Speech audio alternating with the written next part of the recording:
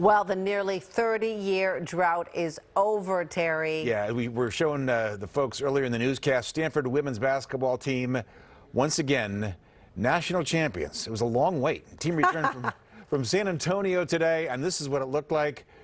See, a Sky Ranger overhead as the Cardinal enjoyed a parade through campus. It started at Maples Pavilion.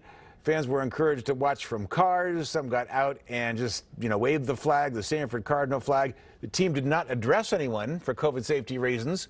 Yesterday, the Cardinal beat Arizona to claim the school's third national championship in women's hoops. They hadn't won one since 1992. Little different victory parade for sure. And I got to say, they couldn't have had a better day for it, too.